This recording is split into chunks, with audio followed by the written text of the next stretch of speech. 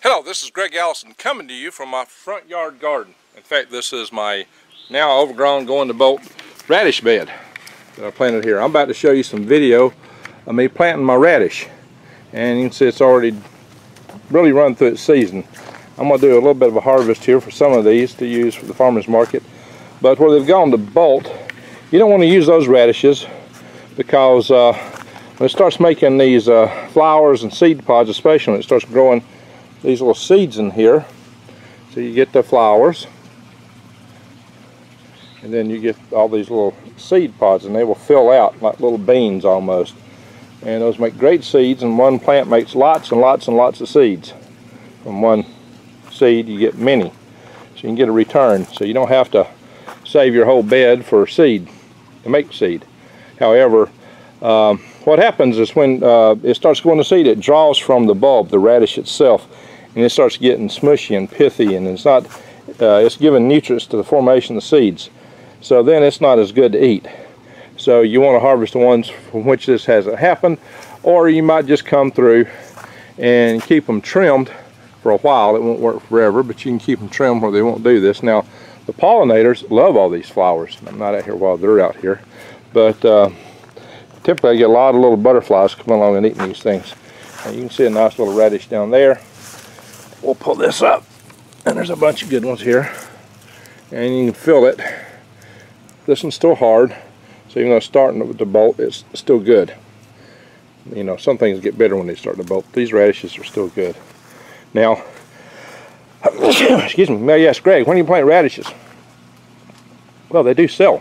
They're quick food, and I do sell them at the farmer's market, but I do plant a lot more than I harvest and use. And the real reason for that is, in organic gardening, I know a trick, and I'm going to share that trick with you. And that trick is that where you grow radishes, you don't get vine borers. I found I couldn't grow squash without using, and I don't use poison. So what happened is my squash got vine borers in it, and it was killing all my squash plants. And I discovered that when you plant radish, it takes care of the vine borers, because vine borers hate beds that grow radish. They just won't live there. And I never had any more problems with vine borers in my squash after that. First when I tried to grow squash, I tried to grow it here in my front yard where it got too much shade. And guess what? I had mildew problems, so I cleared out in the back to grow stuff. But then the vine borers got me. And then I discovered radish. I took care of that. Now I got to take care of deer. I'll be showing you a solution for that real soon. But in any event, so I'm about to show you a whole series of videos on the planting of the radish. But a lot of you guys are still up north, and it's been too cold, too wet to do anything. So some of you are still in a good season for planting radish. This is year 2019, and of course you can plant it in the fall. And also you can plant radish. A lot of you will be seeing this video next year and years after, so this video will be among the resources that I've offered here. And so please, I'm going to show a lot more videos on gardening, so please subscribe to my channel. Click the bell for update notifications, and to support my channel. If you're gardening organic as I do, and doing things to keep your garden clean and not have to use chemicals and pesticides, the best way to make your fertilizer is worm castings from recycled kitchen scraps, garden clippings, from your food that you don't eat, uneaten food. So that's the best way to recycle this stuff. It makes the best compost, and you won't need to buy chemical fertilizers. And also you can make worm tea, and it actually helps control a lot of pests. I will cover that in a video really soon. So I do sell worms. greengregs.com. Check the link below. If you want seeds to plant, heirloom seeds is what you need for your garden. Check out True Leaf Market below for links to buying seeds, for microgreens, for going indoors, for growing stuff outdoors, and also hey, food prices are about to really skyrocket. We don't know when it may hit the fan, so it's a good time to buy prepping supplies. Check out my Patriot Supply below, and watch the rest of this video as I detail how to plant your radish. And I'll be showing Earthway cedars mainly. Oh yeah, one more thing about radish. Everybody knows it's a quick food. It's the quickest vegetable to grow in terms of the radish bulb. What a lot of people don't know, and if you watch my microgreens videos, is you can eat the little greens when they very first start sprouting up. Radish greens are edible. Unfortunately, I do think my deer back here have been watching my video, my YouTube channel with cheer, because they discovered too that they can eat microgreens, radish greens. So yeah, okay, who told them? Anyway, so the greens are edible, and they're edible from the very beginning. So the microgreen greens come up in just a matter of like 3 days. I mean, they're actually edible in about 5 to 7 days. 5 to 7 days after you plant them, you can have edible greens. Imagine that. So that's one good reason to have a lot of seed. And so just consider that when you're gardening, if you're in a survival mode and you got to eat real fast.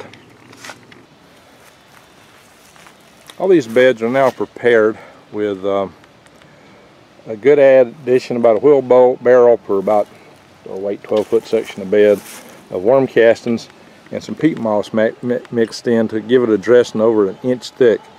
That's a good feeding for the plants to be planted, and should last all season. I may come back and dust it with some rock dust and other things. Now, you can see this is good stuff here. It's all mixed up, and it's mostly worm castings more than anything. So I've got to prepare this bed a little bit for planting. It's too clumpy here. I'm going to smooth it out with this rake. We didn't till this. We dug the weeds out. I don't do any tilling here.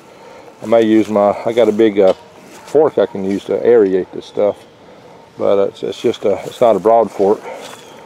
So in any event, what I'm going to do is I'm going to come through. See, schedule sometimes is your master when you're planting things. Schedule can be your slave driver. We've had rain, steady rain, for several weeks out here, and the farmer's market I typically go to starts the 15th of April. It's only 3 weeks away, a little bit less than 3 weeks. So any radish I plant today won't be ready on that day. So I'm already missed the first day for having radish ready. I'll have some onions, maybe a little lettuce, but I'm just behind for product. Before you run your planter through your beds, you want to break up all these little clods. Now this is literally worm compost, not worm castings. Worm castings would be screened and you wouldn't have all these little clods in it. So worm castings is, the better deal. It costs more money, but they're more nutrient rich and save you work. But the worm castings, worm compost is great too. And I use large volumes. What I'm doing here is I'm breaking up these clods before I run the planter through them. I'm going to smooth all this over a little bit, but I'm just trying to use the rake to shatter these guys. You can see a worm over there near that rake. Be gentle over here. We do have a lot of worms in here, and that's a good thing. We're breaking these clods up so that we can make it lots easier to run that planter through here. So you don't like hitting things. It likes a smooth bed to run through. The smoother the better. The less trash, the less debris you got in it, the cleaner it is, the easier it is to run a planter. I see I got some other trash out here I got to pick up, but that's the idea. I'm going to do some of this with both hands. I'll start pulling this rake. I see there's still some weeds to pull up in here. Anyway, give you a little idea. So I got this little Earthway planter here. Got the right seed wheel in there. Got French breakfast radish seeds. And these, for a raised bed, you can plant them up to 1 inch apart. So I'm going to make these rows really tight in here where I plant it. Neat thing about radishes, they'll choke out weeds. So I'm just going to run this thing back and forth a few times, make some real tight patterns in here. And there we go. I got a little piece of debris that stopped me, so I got to get that out. You can't do that in film, but you get the idea. The key thing about planting one of these planters is that you have to keep the ground very smooth. Now this ground has got actually a fair bit of debris in front of it. I'm trying to run these rows almost beside each other, a little bit more than 1 inch apart. But sometimes this debris, especially if it's long like roots and stuff, I try to rake that out. It will sometimes catch on a little plow in the front that cuts a little furrow that the seeds drop into from the planter.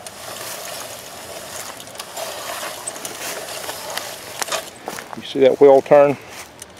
Watch it, I'll let you watch it going back so you see how this thing does. What it does is there's a seed hopper there, This little wheel turns and picks up seeds out of this seed hopper. As it picks them up, it's got a hole on the other side that falls down into here, and they drop down in the back side of the furrow.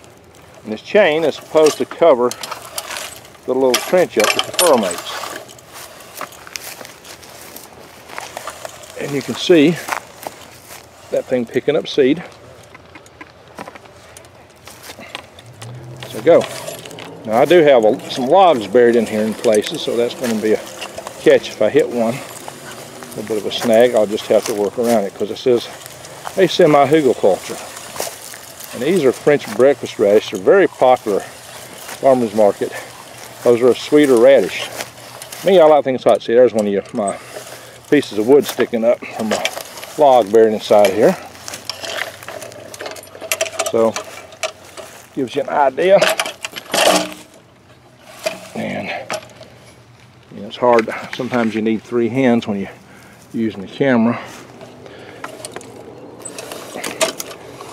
No, sometimes about it. 3 hands would come in very handy. Handy hands, haha.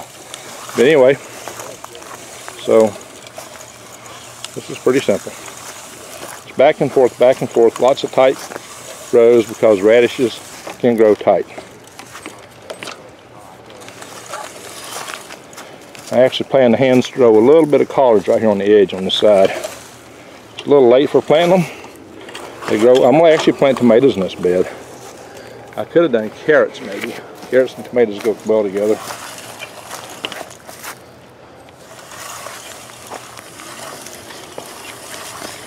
I might, but you know, it's getting a little late to plant those kind of crops here in Alabama.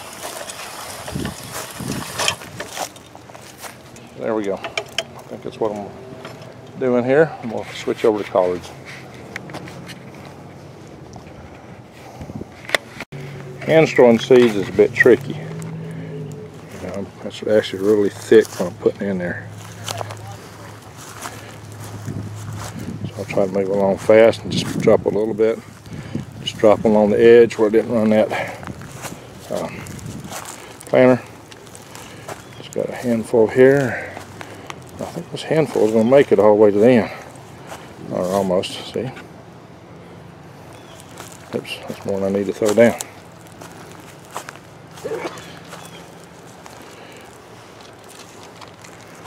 Oh, that's perfect.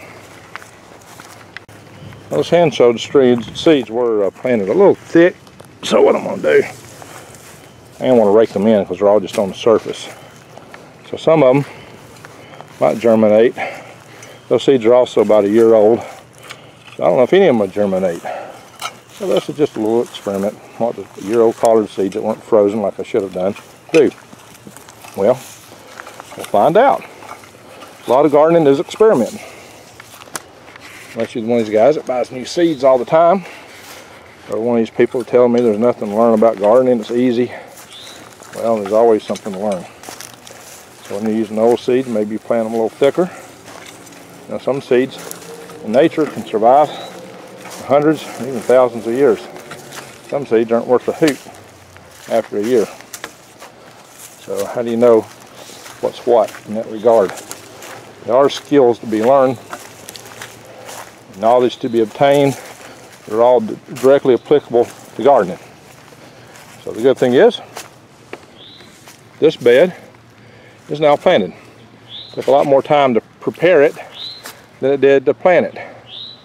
This bed is probably maybe 30 foot long. It's a good long bed here. That should make some nice French breakfast radish and maybe a few collards, and we'll plant tomatoes in here later, pretty soon. You can see a garden in my front yard. This is the front of my house. I even grow stuff up the side of my house. That'll be rattlesnake beans. And I have a green, not my sneeze and not my cedar over. I see a lot of radish seed in there. I'll come back and pick that up a little bit. So, and I will prepare my front yard and garden in it some more, but I got trees up here and it kind of limits how much I can do. But here's the truth. There are 47 million acres of lawns in North America. If you work like the Gervais family in Pasadena, California, and they are able to support 4 adults, everything they eat except grain products, and sell, growing off just 1/10 of an acre. 1/10 of an acre. Everything 4 adults eat, plus they sell and make a living off of it, and they buy whatever grain products they need from that. So here's the deal. We actually need to eat less grain in our world anyway. All of the carbs are bad for you unless you're really doing some heavy work. And especially when they got all the chemicals in them that we typically get these days. So the thing is, 47 million acres of lawns. If you do the math and break it down to 1/10 of an acre each, that's 470 million tenths of an acre. Then if you think about taking that and figuring to support 4 adults on it, you know, we're talking about a couple billion adults. We're talking about, you know, today's world's population at 7 billion. You could feed over 1/4 of the world's population today, over 1/4, almost 1/3. Actually, if you do it right, maybe even 1/2 of the world's population today off the lawns of North America. Just our lawns. And here's the fact: if everybody grew on their lawns, if the towns and the factories, if you had gardens on the roofs and the shops and factories and towns, there would be no food deserts. The cities would almost be self-sustainable. It hits the fan apocalypse would not have to be such a crazy event where everybody's going zombie mode looking for food. So if we can get more people into growing, knowing and growing, then our problems diminish considerably. Besides that, lawns are nothing but a waste anyway. I think lawns are profane. So if you notice, I do nothing for my lawn, even though I sell stuff that people put in their lawns, worm tea. Yeah, it makes your lawn grow, but I care not about lawns. I park my equipment. I drive on them. I got these trees. I do everything I can to kill the grass just so I don't have to mow it. But mowing takes time, takes energy, and it's just exercise and vanity that just don't resonate with me. Now, some of you might like that. Lawn can be a pretty thing, I grant you that. But when you can eat out of it, it'll be prettier too. And there's plenty of vegetable gardens that look real nice and beautiful, real artistic. If you got time to do that, I highly encourage you. You're actually doing a lot more for the world we live in today than you would be if you were just out growing grass. So that's my little 2 cents worth on growing grass and American lawns. You got these homeowners associations and cities that really fight you doing this. I think we ought to rebel against them, and people ought to stand up and do it anyway and fight them. Because this is how you should be using your lawn, just like this. Because it does you a lot more good. Ultimately, your community a lot more good. Makes it more sustainable, more survivable. You're not burning up a bunch of fuel just to mow a yard, spraying all the chemicals. Much better to grow. This will be real pretty real soon, especially when I got all them vines climbing up the side of the house. It's a real pretty thing. And off my front porch, it's beautiful. Now I do need to mow my yard or do something with it or pile it up. But anyway, I'm pretty busy though. That said, 47 million acres feed a good chunk of the world's population just out of North America, more than North America. We couldn't export. The thing is that if you take every community and they did that where they're at, they could take care of themselves. You know, I support local food.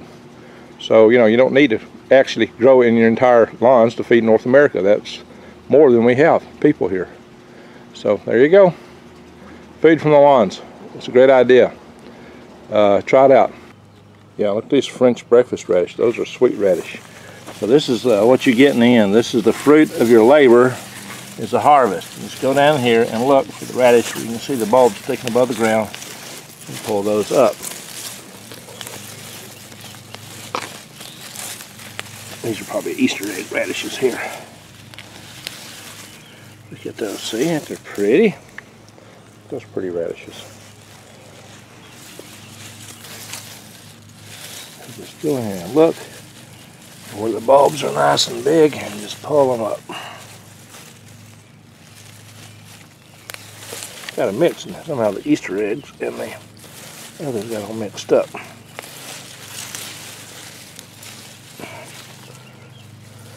I'm kind of looking to make sure it hasn't gone to bolt before I pull the plant.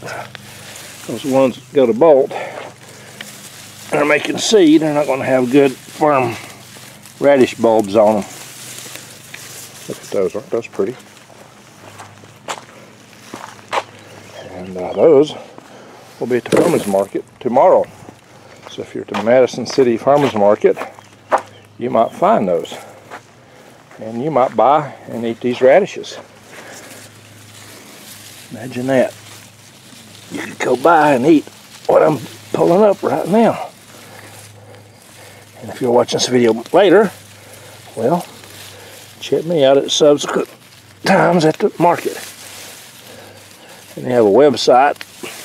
Maybe some weeks I'm not there. There's a website for the Madison City Farmers Market to tell you who's going to be there, when they're going to be there.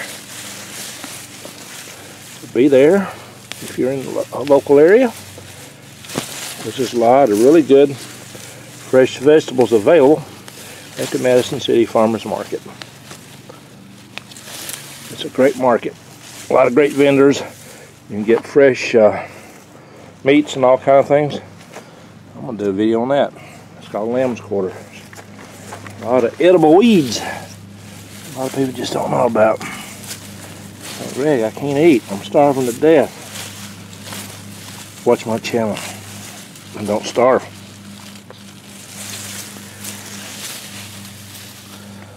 Alrighty. Look at those.